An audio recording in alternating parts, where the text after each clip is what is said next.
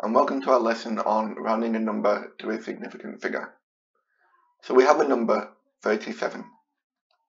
The most significant digit in this number is the 3 because it has the highest value. So to round it to one significant figure, it is between 30 and 40.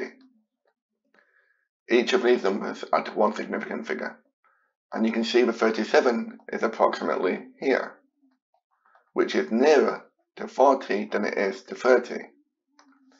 So 37 is approximately 40 to one significant figure. For question B, we have 431, and the most significant digit is the 4 because it has the highest value. So it is between 400 and 500. 431 is approximately here. So you can see it is nearer to 400 than it is to 500. So 431 is approximately 400. And for question C, we have 2,500. The most significant digit is the 2 because it has the highest value. And you can see it is between 2,000 and 3,000. And 2,500 is exactly halfway between the two. And because of this, we round it up. When it is exactly halfway, we always round up.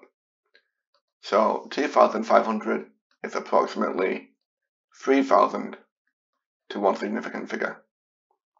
Okay, do you want to try and round 1.309, 45,000 and 9.999 to one significant figure by pausing the video, and you can resume it when you're ready.